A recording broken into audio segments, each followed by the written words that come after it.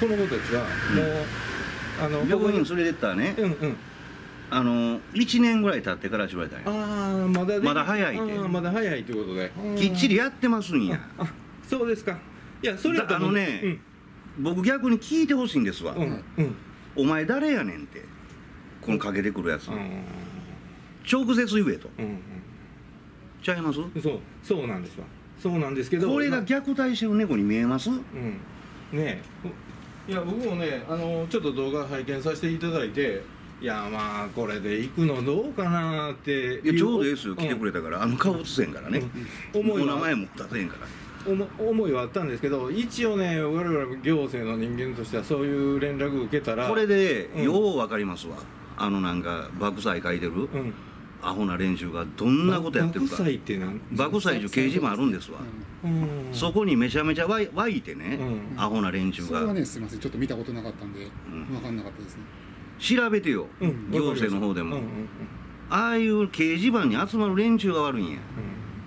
ほんでこんなん虐待したら寄ってけへんで。いやまあそれはそうですわ。なあちび。いやまあ様子だけねちょっと見させてもうて、そのいわゆる虐待を本当にしてんのかどうかだけの確認だけは、ね、僕が虐待されてるんや。飯ないとかイカくれとか言われてやってんねんから。虐待はね多分っていうかしてないと思うんですけども、猫は何匹いてます？2匹ですか？家に住んでるのはこの子だけよ。そんなもんもともとのらやもんいつくかいな、なかなか。他餌あげててもいたりする子は何匹ぐらいおるんですか？金太ともう1匹はもうあの子のらやな。仕方ないわ。この子は完全に飼い猫で。で他はどんぐらい何匹ぐらい来てます？ 2匹や。2匹全部で3匹ぐらいです。たまに来るもんまでだからな、そら。まあそらね。まあこの子は別として、あとの2匹も大きくなったら手術をされる予定。捕まえれたらな。捕まえれたらよ。捕まえてくれるかい？いや捕まえた後ここで飼われます？飼うよ。飼うんであればね、捕まえるための捕まえて飼い猫にするんであればっていうことで。捕獲用の檻っていうのは貸し出しはできるんですよ。そういうのはええよ。もう自然と居つくようにしやりたいんよ。そんな無理にするんじゃなくてね、それこそ虐待やねん。猫の好きなようにさし合っていつかしちゃったらええんやんか。それを爆災のやつらが全部かけてんの、おたくらに。これで実態分かったんちゃうん？どう？手術をしてない猫に餌を与え続けてしまうとこれ条例違反になるんですよ。しゃあないやないか、医者がまだや言うてんねやから。まだの分はいいんです。その後ずっと捕まえれずに餌を与え続けてしまうと、これは条例違反になってしまいます。でもあれですよね、今の話をしてるんではないんですよ。ゆくゆくはまあ条例違反になんねやな。おたら餌おたらやらんと飢え死にさせたらええっちゅうことじゃな。そういうことを言ってるんではないんです。手術をしていただける予定ですよねっていう。捕まえれたらっつってるやろ。だからゆくゆくはだからするつもりでおるっていうことで間違いないですよ。わかりました。おたくえらいあれやな。言い方悪いな。いやじゃあ真面目な子なんでごめんなさい。その確認だけさせていただきたかった。申し訳ないです。お前何ちゅう名前？戸田です。よし。戸田君や。はい。市会議員の戸田と関係あるの？関係ないです。関係ない。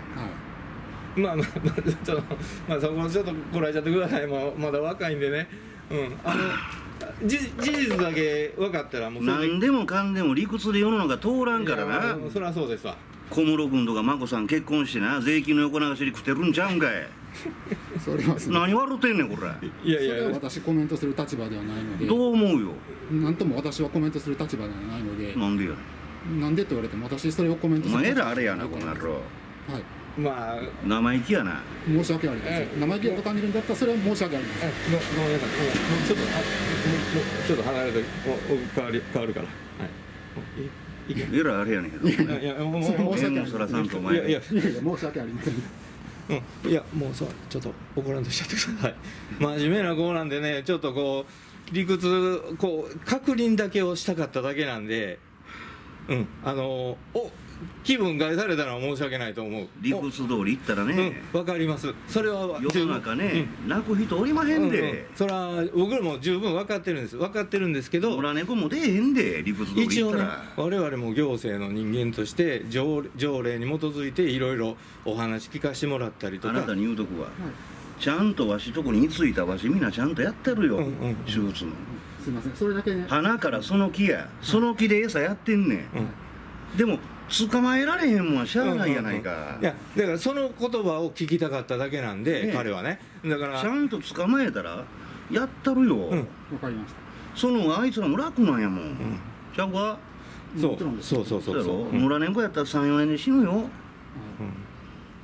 うちにいてたら10年20年生きるで。そうですね。ちゃうか。そうおっしゃる通り。そうしゃりたいんや。せやけどやな、1匹はどんなやっても無理やねん。もうこのぐらいの距離から絶対肌寄れやん。でご飯だけは食べに来るっていう感じですか。食べてる感じやで。でもそこはまあ見ても見てない。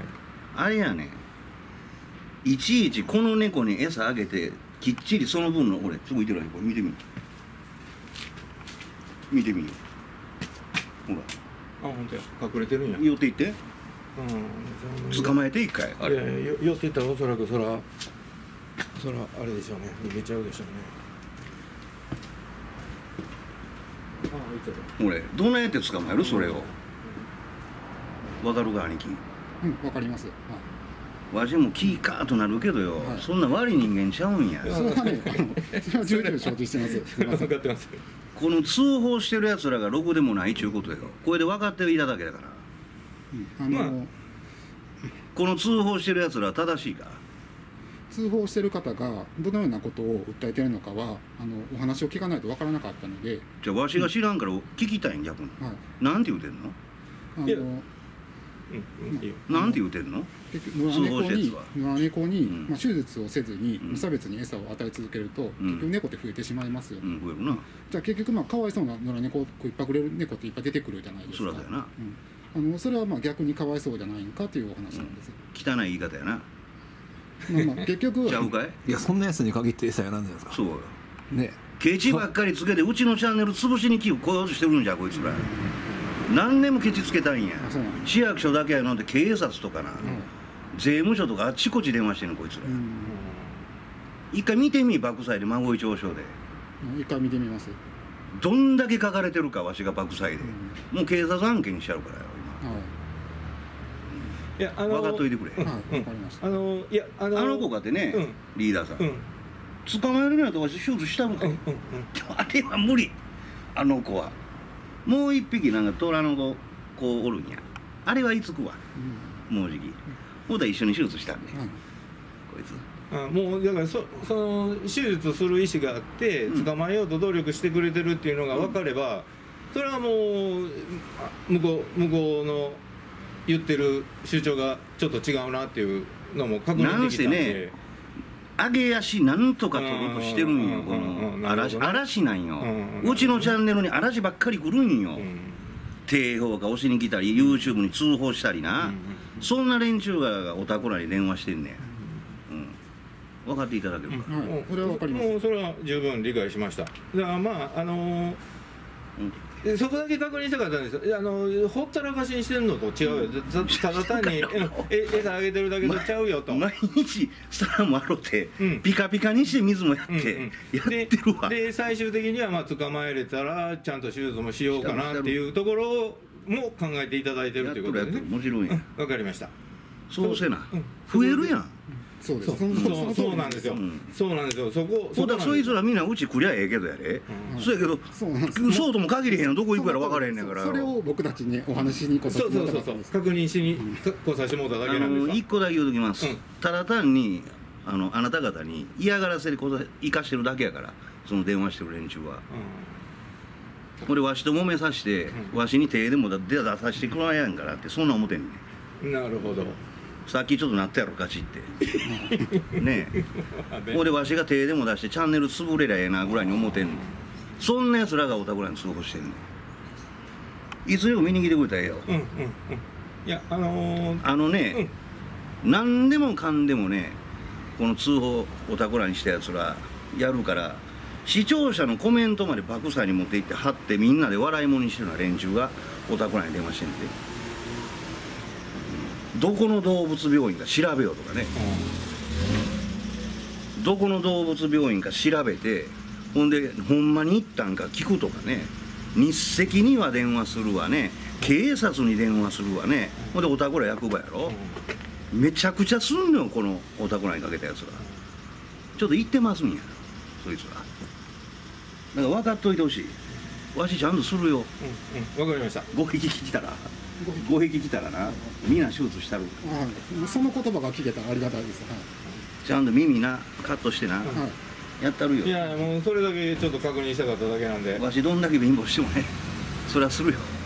例えばね、和歌山県でね、地域猫対策とかっていうのもやってるんで、まあそうなったらね、地域の皆さんのご協力も必要になってはくるんですけど、無料の手術券、我々センターの方でも手術もできますね。正直お二人さん真面目なの僕分かるけど、和歌山で前事件あったでしょ。クラウドファンディングかなんで何千万も。そこですよ。そこの人間ですわ。大丈夫かい？あれはね、いろんないっぱい誤解があって、今ね、ちゃんと手術費用にちゃんと適切に使わせてもらってるし、その方々が、そう、それで、そのホームページにも、どんな、皆さんからいただいたお金、どんなふうに使わせてもらってるかっていうのも、ちゃんと公表してますから、分かった、また見といてください。もしよかったらですね、今の地域猫の説明、これ書いてるんで、よっしゃ、よかったらどうぞ。市役所の方じゃないかな。市役所ですけど、動物愛護管理センターという部署の人間です。クラウドファンディングは別でしょ。いや、クラウドファンディングももともと我々の部署でやってたことなんで。公務員さんな、あれ。そうです。ガバメントクラウドファンディングなんで、政府系のクラウドファンディングです。そうか。柴本か何度に差し込まれてむちゃくちゃ言われとってん。それでしょ。なんで、確かにね、ちょっとね、当時はね、あやふやなことが多かったんですけど、それについてはね、もうちゃんとクリアに分かるようにしてますんで。分かりました。保護猫住めたんで、ぜひその制度を活用してもらった方がいいかなと思います。わしがするよ。わしが勝手に買う言うてんねんだから。いやそこら辺でももう3尾しか無理やからな。もうこれ以上は無理や、さすがに。いやもうあれです。いやもうその歌るじゃん、持っといちゃうで。ようしゃやからわかりました。すみません。いやごめんなさいね、撮影中に申し訳ないです。すみませんでした。気ぃつけて。ちょっとこれちゃって。いやもう全然。僕あっさりしてるんで。お宅もあっさりしてや。わしはその時カーなるけど、ポフってすぐ忘れてまうからよ。頼むで。はい、すみません。ちゃんとするよ。はい、お邪魔しました。はい、すみません。お疲れ様です。なんでそのわけのわからんやつら聞いといて、お宅誰って。住所と名前と電話番号教えろでって。見てきたけどそんなことなかったでって。それは言えます。言うといてください。はい、すみませんでした。お疲れ様でした。ごめんなさいね。はい。気ぃつけてね。はい、ありがとう。あれやな、たるちゃん。えらいタイミングで来たな。思わん。だいぶ言いたかったですけどね。何が？僕。お前か。よう抑えてくれたな。あんな嫌いもんな。僕だけ嫌いですね。でもこれがあれやでしょ、現状や。他の市長そんなこと知ってるんでね、僕。あ、そうか。対応悪いわ、あ、そうか。はいや。一旦終わりますか、これ。そうやな、皆さんもうこれでね、実情分かっていただけたでしょ。なんかこんだけ猫だ、お前足食ってるスルメの。こんなことするんよ、爆災の連中は皆さん。分かっちゃってください。でもわし、ちびと金だと孤独守りますさかいに。なんか猫チャンネルの方もよろしくお願いしてくれます。じゃあ一回これで終わらせてもらいます。おい、映ってないのお前これ。じゃあ失礼します。はい。